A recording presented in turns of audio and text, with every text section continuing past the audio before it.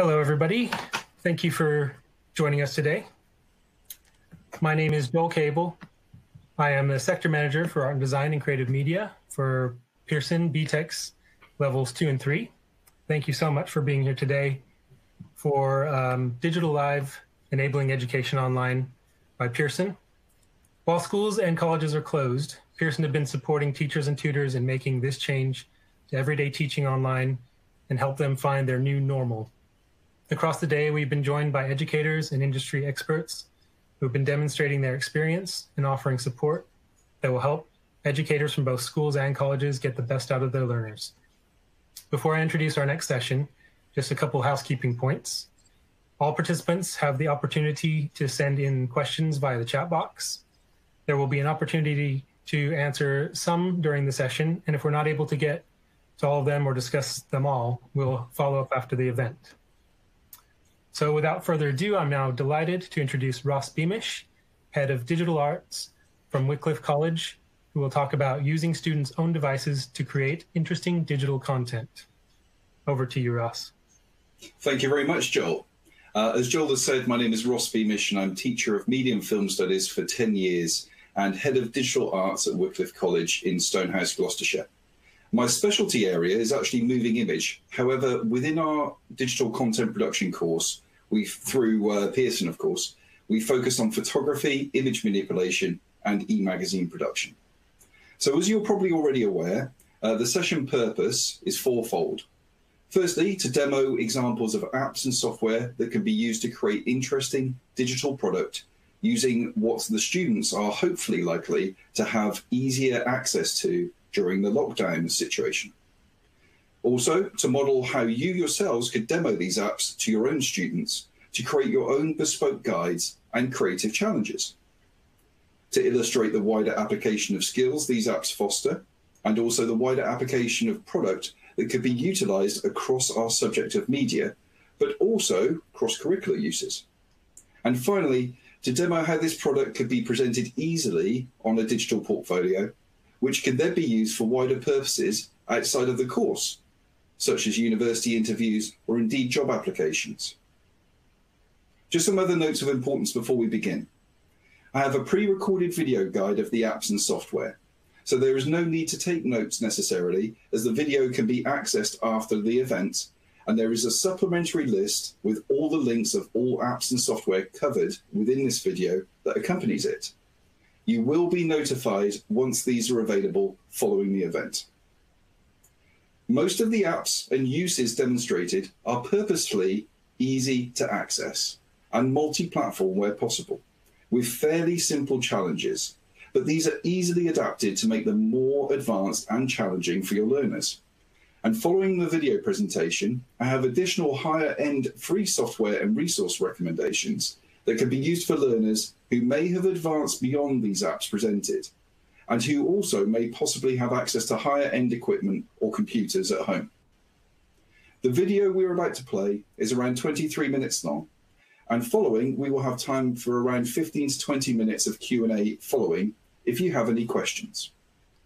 Please do raise any technical difficulties that you're experiencing during the presentation in the Q&A chat window, and we will attempt to resolve this for you. I hope that you enjoy the video I have prepared and that it may inspire some ideas that you could then promote in turn to your own learners.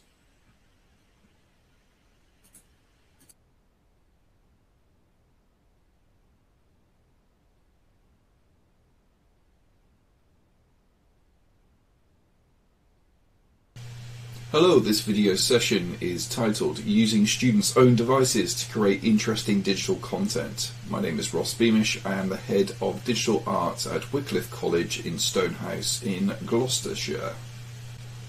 During this session, I'm going to demo to you how to remotely model and deliver interesting creative digital content-based lessons and for learners to produce portfolios of product. This will be split into three main parts, with one section dedicated at the end to rounding up some general creative ideas. The main aims are to demo and model the software, to suggest subject context that these could be used in, and to suggest other creative uses of technology using available hardware the students would hopefully have to hand.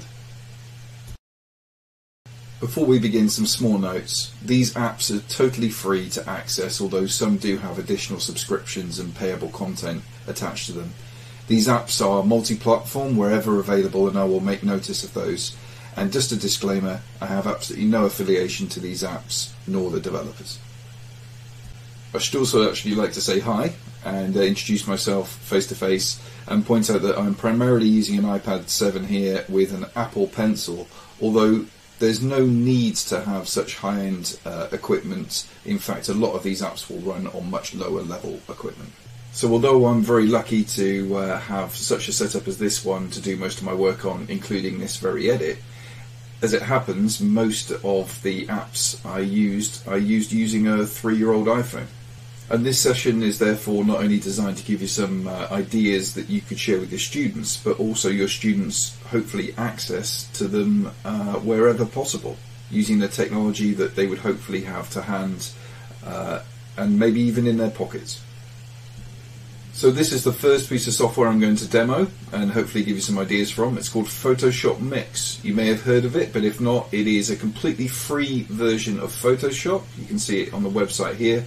It's very basic, but it does what it needs to and can really give students an in into Photoshop if they are novices or indeed need a bit of a refresh.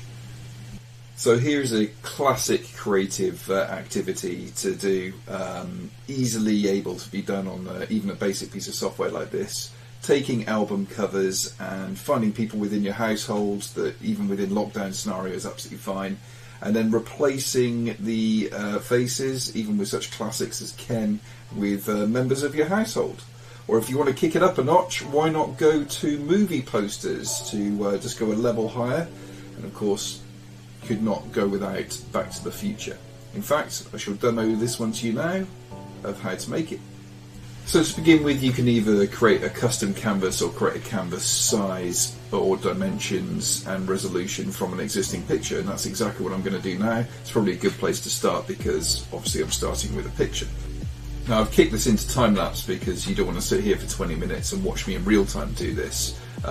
This is one of the good things of being able to use a piece of software like this, I think, is because you can get your students to get really deep into something for a good period of time. I would say that this image here probably took me about 30 to 35 minutes to do. Of course, if a student is a little less confident with it, they might take a little longer. It's a good day's worth of work with a break as well if you'd like to give them such a task to do.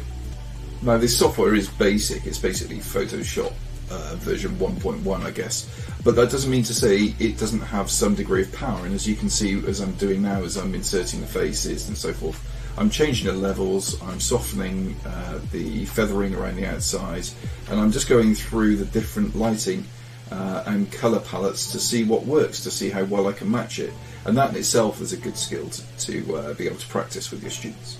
Coupled with the fact that they'll probably be using a device like a phone or maybe an iPad, they can export it straight away into their own photo libraries and take it on from there as we're going to after we've done this. So just to check that this has appeared as it should have after the export, there it is, straight away in my photo album, ready for the next creative task. So even with a basic version of Photoshop, here are some useful skills. There's basic image manipulation. There's of course an awareness of layers, and of course thinking in layers is very, very important in image manipulation.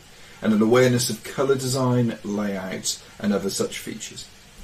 So as it happens, my specialty is in moving image, but of course I run a department and teach a subject that revolves around image manipulation and specifically e-magazine design. So here's some subject context that you could consider in addition to just e-magazine design as we would.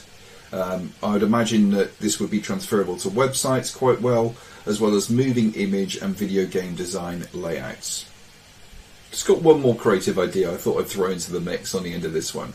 Before recording this video, I came across a website that showed some visual illusions, and so I thought I'd try it out in this software that we've just looked at. And the effects are quite striking. Maybe you could test your higher end students with coming up with their own creative idea here.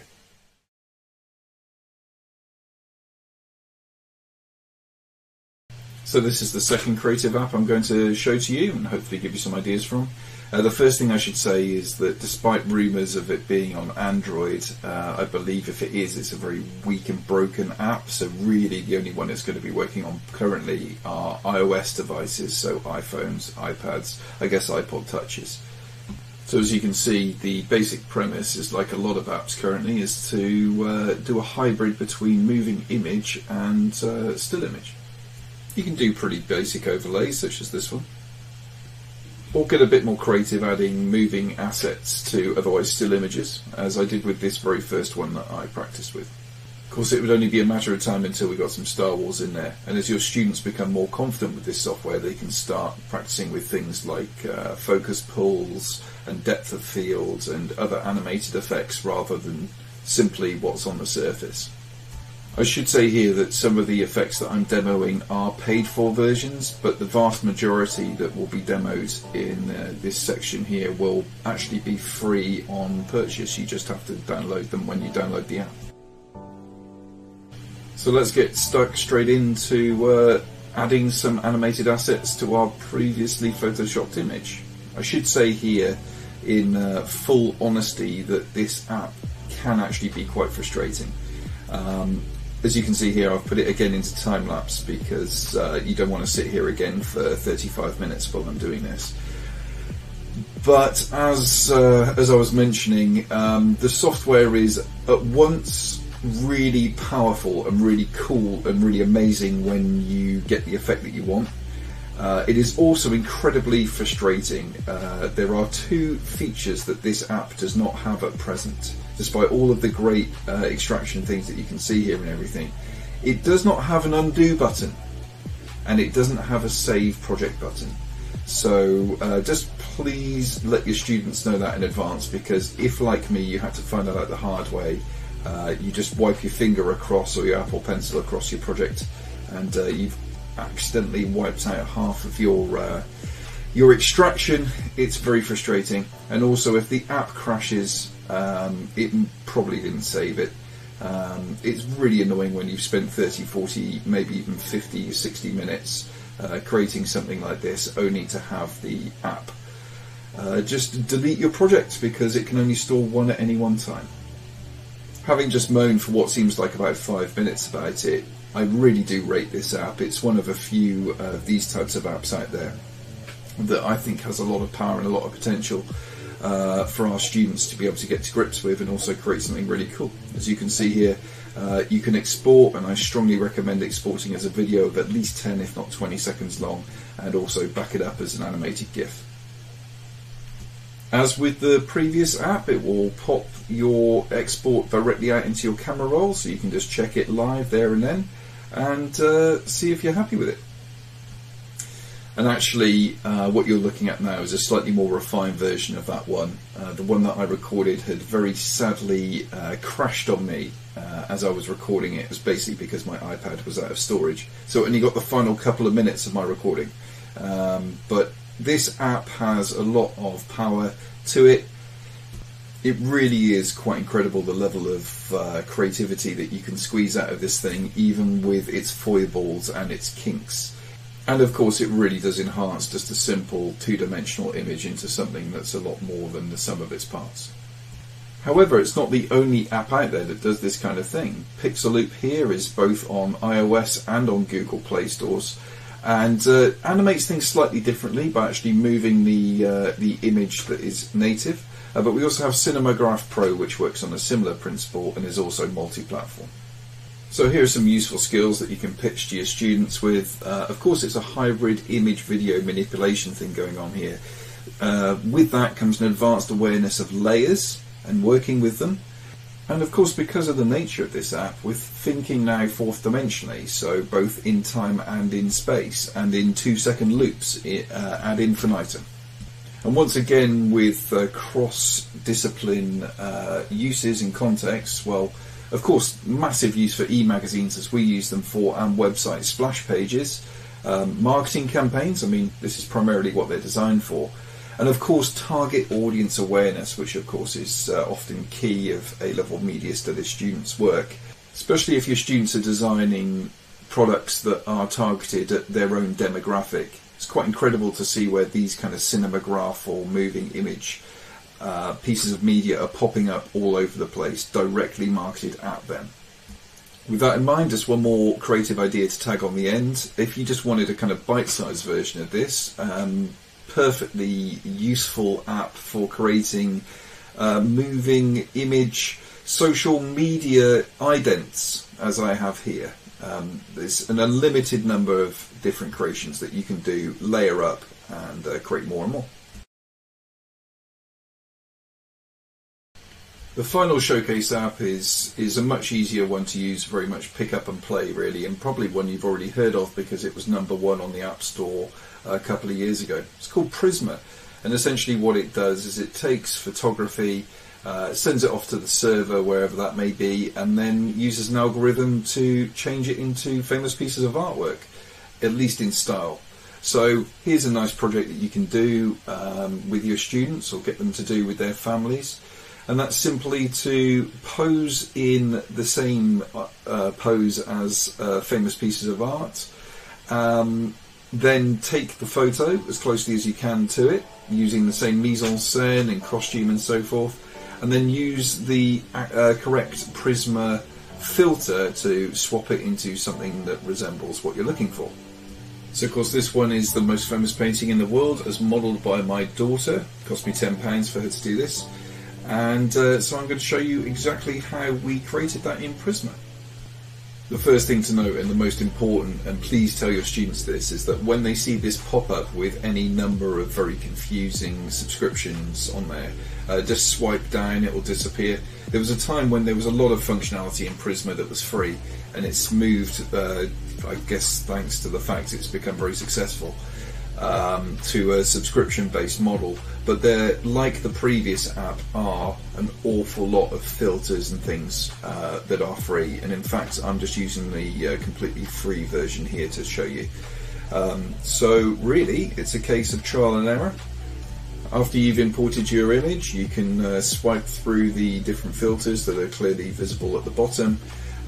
One thing that's quite neat that I'm afraid I didn't quite show you here is if you swipe your finger left and right on the screen, it actually increases and decreases the effect of the filter, so you can have a bit of a hybrid going on. And unlike on my iPad, on my phone I could actually isolate the background away from the foreground, so I could have the background painted, the foreground painted, or both painted, as you can see here. And of course, just like Photoshop Mix, it can be exported directly to the photo album, and then it can be incorporated into other apps with layered creativity. So maybe a photo that's taken on Prisma can then be exported into the moving image apps. And as I shall show you in a second, this is just one of any number of apps out there that are very powerful and that are free. So in regards to useful skills, certainly promotes consideration of aesthetics. Of course, framing and composition is all important when it comes to photography. And further useful skills are planning of mise-en-scène, particularly with costume, makeup, background design and so forth. And very importantly, the directing of models to get the pose that you wish. Now for subject context, of course, e-magazines and website content, this is tailor-made for. But just in general terms, photography and videography, although this is still image, it still requires some similar principles, particularly with directing of talent for videography, and often very good practice for students to practice in safe confines as this by directing their peers.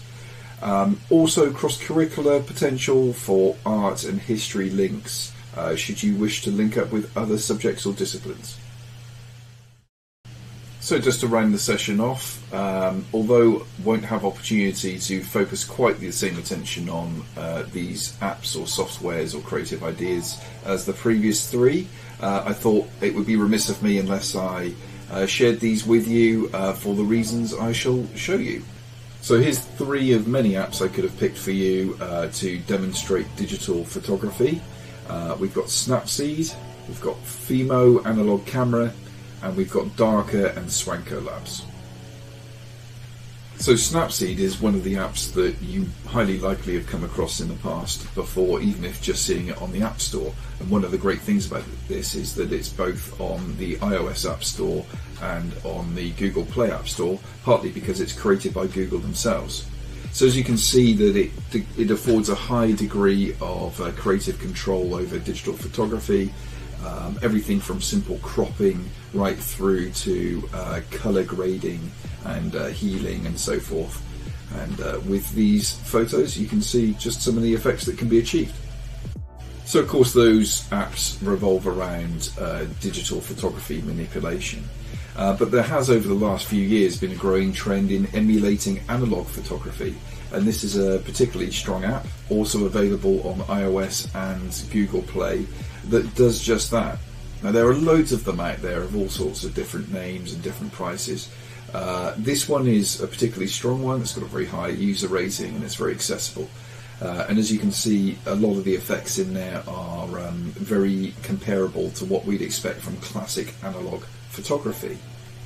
It really is a good app to demonstrate to your students what the aesthetic differences can be like between digital photography straight from a camera phone and what a little bit of manipulation in an app like this can do.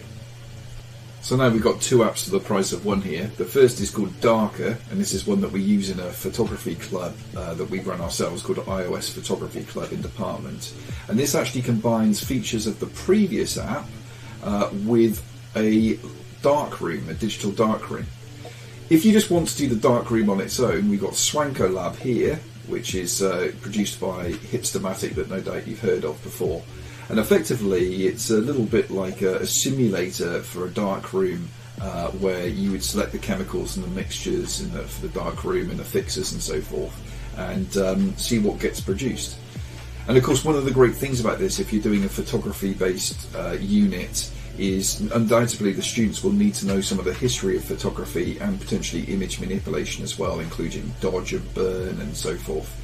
And this really gives them some hands-on experience where they couldn't physically get into a darkroom.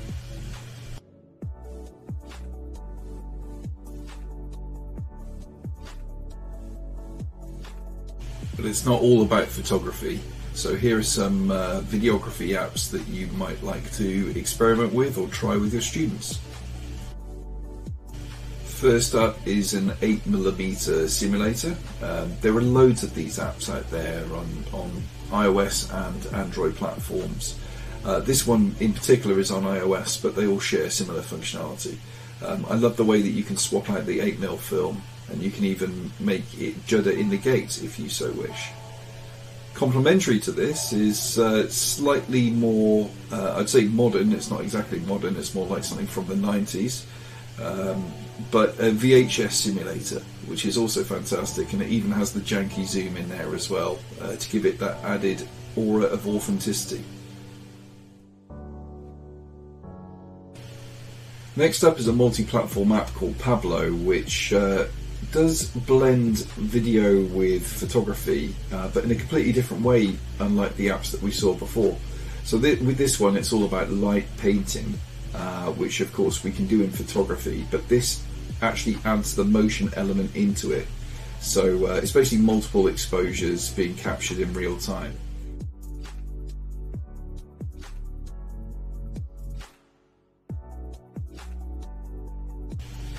The final app I'd like to show you in this spotlight section is one that actually blew me away in terms of how powerful it could be. This is verging very much on a professional, as you can see. BBC, ITV, Sky Sports, they've all used it one way or another in their independent film production. And that's something called Mavis, which essentially turns your iPhone into as close as it can be to a professional level camera, just in terms of the different functionality and the abilities that it has. So I'm just demoing it here live on my desk, and you can see when I go into the app, I can change the exposure levels, as I will in a second, because obviously this is too dark, which is much harder to do on a phone manually. I can change the focus, I can pull the focus, and it's got a nice shallow depth of field that I can pull on. And although this is the free version, which in itself is powerful enough, and there are paid for sections, you can do all of these different things like set the white balance and set the focal point and ISO and all of those kind of things that you'd really want in terms of controlling a camera.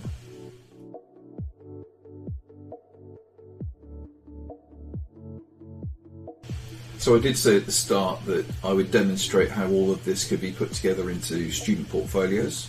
This is our department WordPress page, which is a relic of a bygone age.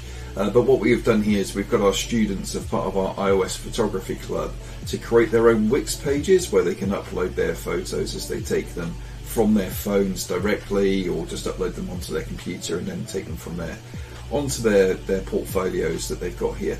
And then once a week we get together after we've set them one of the challenges from one of the apps I've shown you, and they demonstrate to us their work. This one was one that was recently entered into a local camera competition, which I was really proud of this student, and it was done in-app on one of the apps I've shown you today. Here is a second student of ours who has a penchant for photography of flowers. And I should mention that these three boys are, none of them are sixth formers. They are either year 11 or in this case a year 10 boy. And being able to experiment with these creative apps gives them a really great safe space to be able to do things like experiment with the darker filter here, which I think was one of his most fantastic photos in our club. And then a third person I'd like to showcase to you is this person who is storing his blog actually on Instagram, and as you can see he's experimented a lot. Really pleased to say that he is one of the current students in year 11 who will be joining our BTEC course, predominantly for photography and image manipulation. You can see here some of the work that he's been producing over the year, but also some of the apps or the challenges, the notions of the challenges that I suggested before. So recreating the Sistine Chapel ceiling there, and also experimenting with darker and the other apps that we've discussed. So as you can see, there's a lot of mileage here, and the students do get a lot of value from it, as well as having something that they can take with them at the end. Well, I hope all of those suggestions and demos are of use to you, and that you're taking care, and you and your students are well. Good luck for the next step back into the classroom, I guess. Take care, and it'd be great to see some of those apps being used for some coursework in the future. Good luck.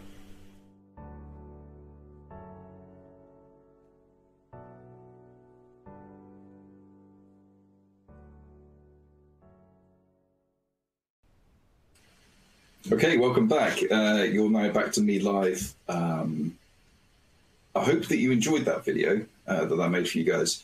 But most importantly, I hope that it's of use to you, and also inspiring that you can then take maybe some of your own ideas and riff on them, and deliver them to your students in your own unique way. Of course, you know your students better than I.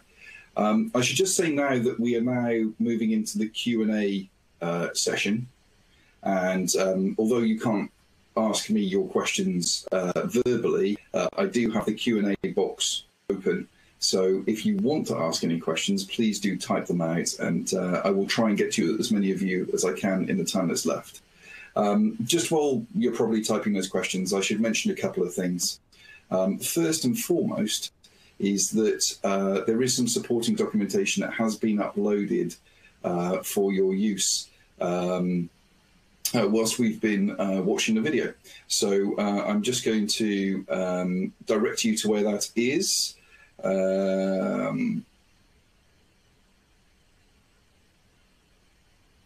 Okay.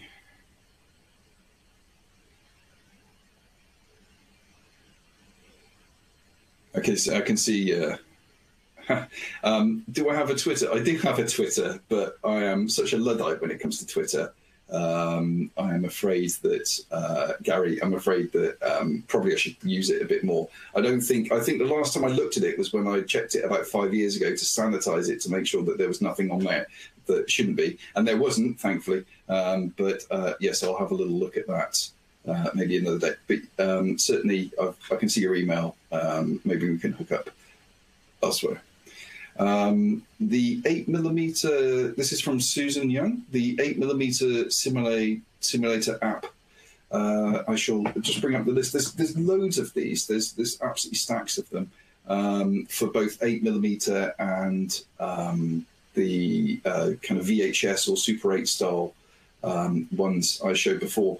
I can't remember the website or the app name, but there is one that you can download that will direct you every day to some free apps that come up on the App Store or app stores, I believe. I mean, I run iOS, but that's where I got this one, which is why some of the apps I've suggested to look at are periodically free, because every few months or so they want to increase their user base and you can get them in. But that one was called, I shall just have to find it on the list.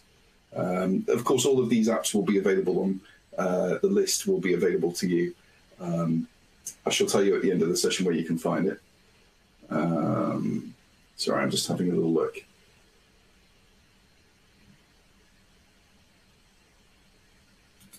We have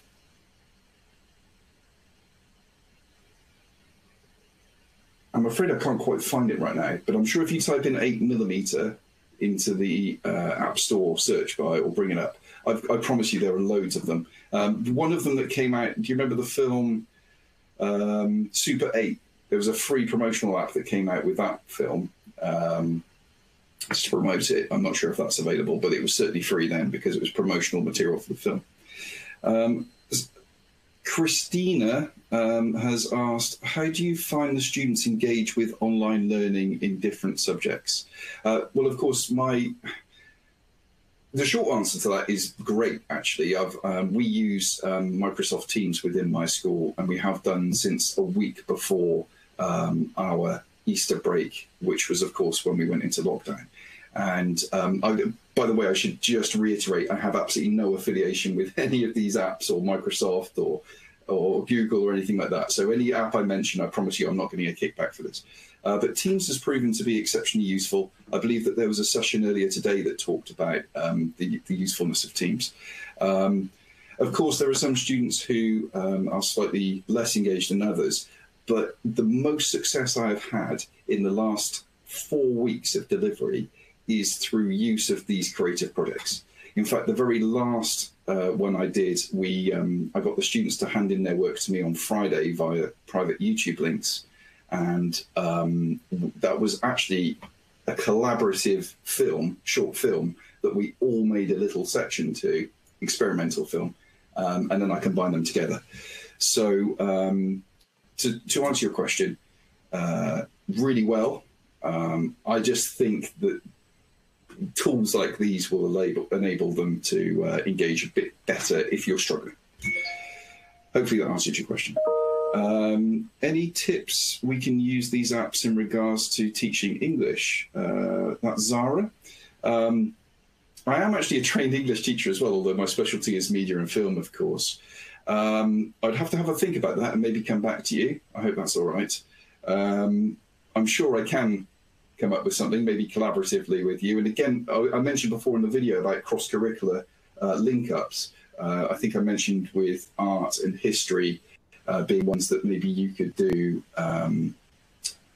linking up with the classic pieces of art.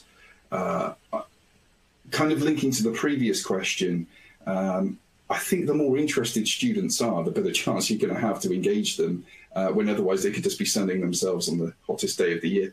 And if you can join subjects together, we know when we're with them that works. So, but if you can do it virtually as well, that might work.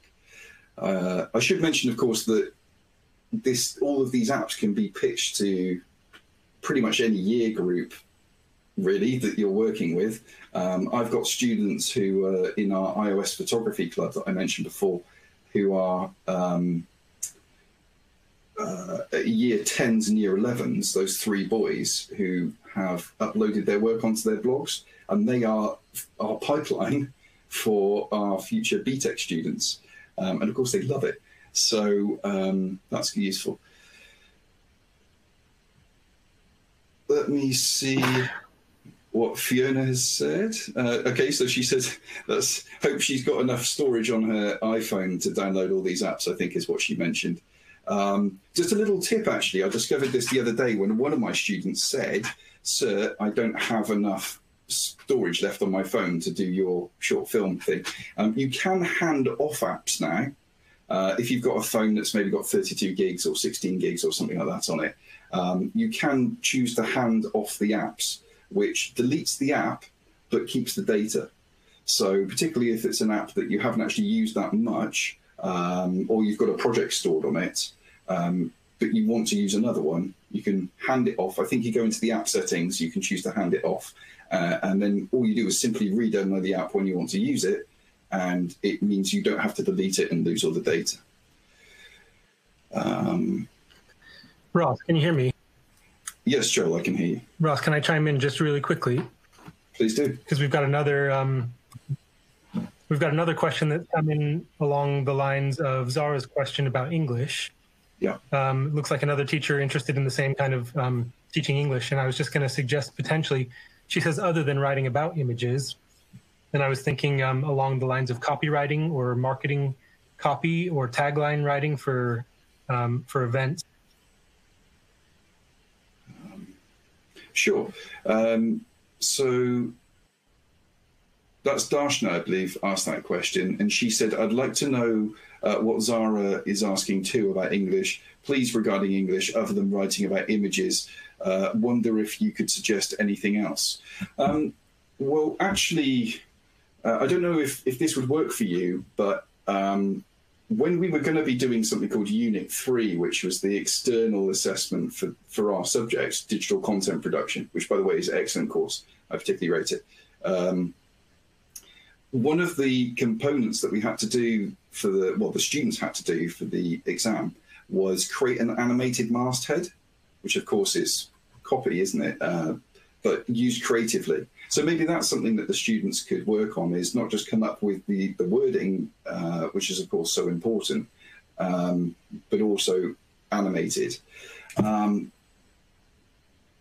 I have something I wanted to show you guys, but unfortunately we can't facilitate it today, is just to show you a screen reflection of what I've got on my screen, because I was going to point you towards some other resources and other things. One of them is actually just my YouTube channel, which I guess goes back to Gary Rose's question about Twitter. Well, I tend to use YouTube because visual arts, it's just easier to put a video up and pre-record.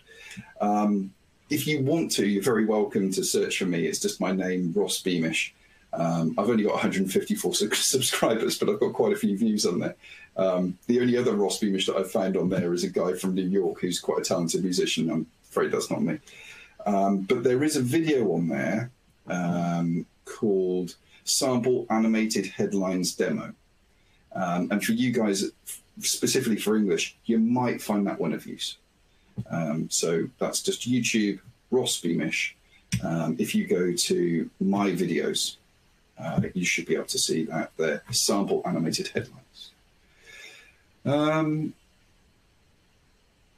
Let me see if there's another question. Also, Stacey has put another recommendation in of an app I should mention. She says Union is also really great for layering still images and is super reliable and intuitive, which of course is what we need at this time when we need our students to be a little bit more independent, maybe. So she said maybe one for the list. Well, hopefully that shout out has added it.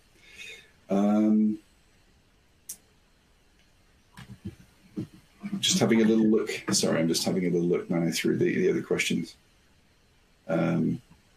Ross, we're just out of time now. Just come to the end of the session. Sorry, I give you the couple-minute warning, but my connection's been a bit dodgy, so sorry about that. It's my fault. I'm sorry.